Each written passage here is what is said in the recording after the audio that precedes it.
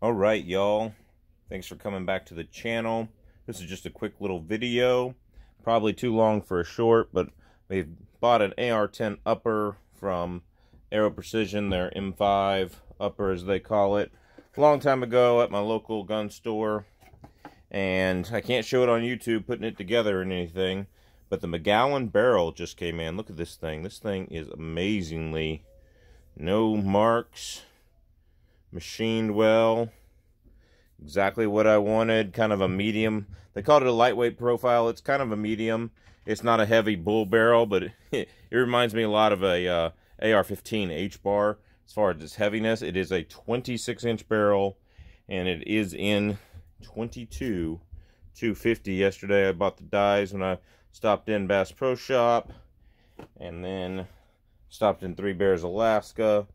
Found me some 22-250 just to break the barrel in and have some brass.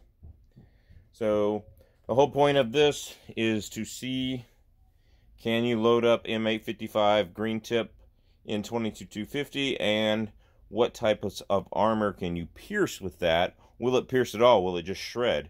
There's a good chance that might happen too.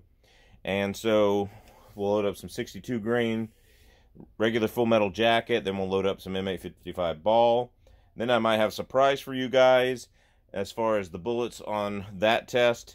And then I might have a surprise as far as 55 grainers. I might be able to get them going pretty fast towards 3,900 feet per second.